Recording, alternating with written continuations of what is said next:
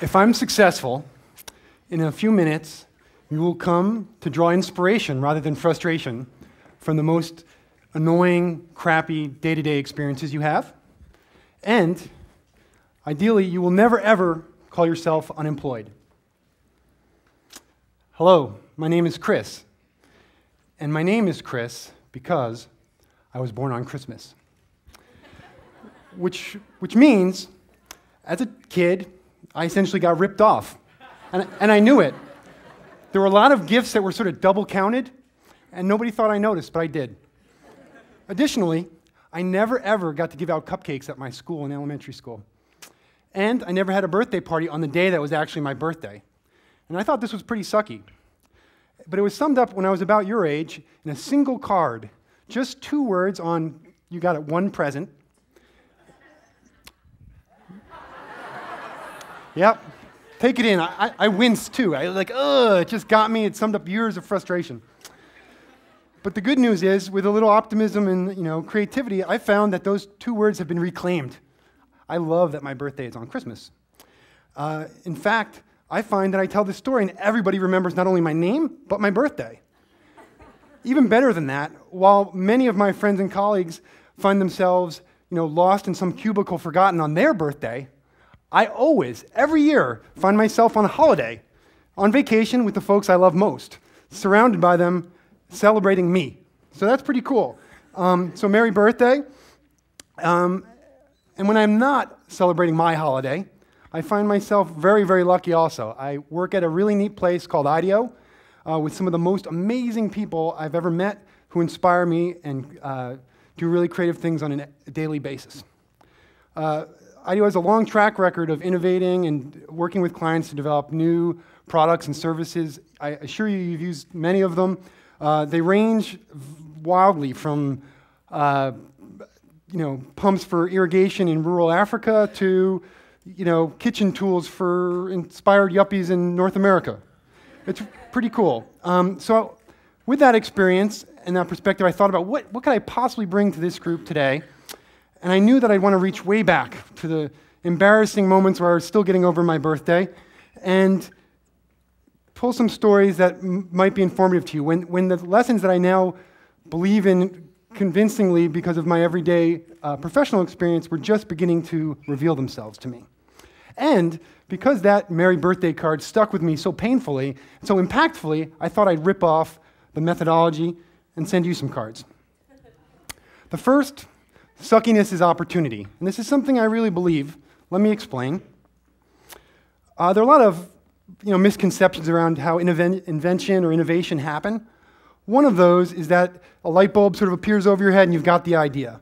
In my experience, innovation and invention typically happen over a longer process that's more deliberate and frequently starts with a really crappy experience with a product or service. That crappy experience is the spark to innovation. So let me get personal now. When I was 19 and still a student, I was walking through Safeway and kind of noted that these shopping baskets were pretty junky. I was really sort of impressed with their lameness. And rather than just sort of move on as we all do, because I know you all have crappy experiences every day, I decided to dwell. And that's what I'm here to tell you today. Next time you bump into something sucky, embrace its suckiness. Lean into its suckiness. Obsess over every detail of its suckiness. Notice how the handles pinch your hand and bump against the basket bumps painfully against your leg, or how people struggle to hold these things and their elbows are twisted and whatnot. Whatever the sucky experience it is, study it, lean into it. Because it'll be the key, those little insights will be the key to an adventure you may choose to have around invention. I went on to prototype my ideas, including this one, the final model that I went to the same Safeway to test with people I've never met before. So this guy, Gene, really liked the way the flexing bumper made the basket soft against his leg and how the handle was now oriented like a briefcase that was more natural and allowed him to maneuver the store more comfortably. I went on to continue using the things I was now learning in school to create a production design and gather interest in my new invention. I filed patents and also eventually had the product come to market. Here it is in all its glory. It's just a shopping basket, but it was, I think, the first one designed for a person rather than just merchandise. It was contoured to fit the body, the handle was oriented differently, it still afforded stacking, but in a totally different way, was more recyclable, and held all the things it needed to hold without them sliding around. It's not the most sexy thing ever, I know, but it was my first project, and it taught me a lot of lessons, including the one that suckiness is a gift. And I still get pictures from friends who see it all over the world, and an occasional royalty check more than 15 years later. So let crappy be your muse. So one more card for your birthday present. Bust the myth of experience. Another thing that frustrated me when I was younger, I wanted to work in the sporting goods industry. I thought that'd be really cool, but of course I didn't know how to get any experience because the paradox. Everyone says, well, you can't have the job unless you have experience, and you can't really get experience without a job, I thought. But instead, having learned from the basket to lean into crappiness, I sought crappiness in sporting goods, and I found it abundant. And so looking at the handheld pumps for inflating balls, I decided I could do better. They were awkward and clumsy to use, needles broke, you couldn't let air out of the ball easily.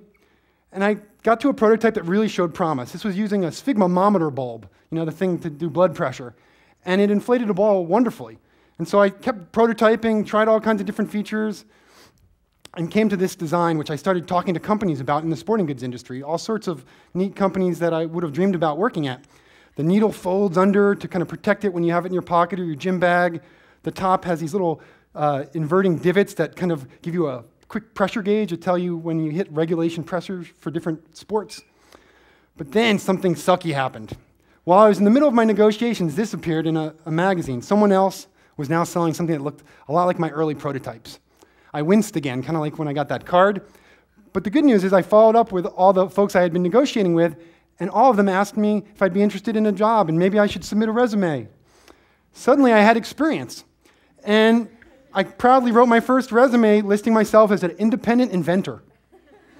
So to conclude, some lessons I hope you take forth from here is that suckiness is an opportunity. Let the next thing that one of your friends say sucks be a source of inspiration. Let it cue the inventor in you.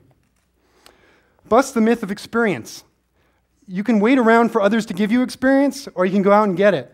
I say go out and get it, and never ever call yourself unemployed. Thank you.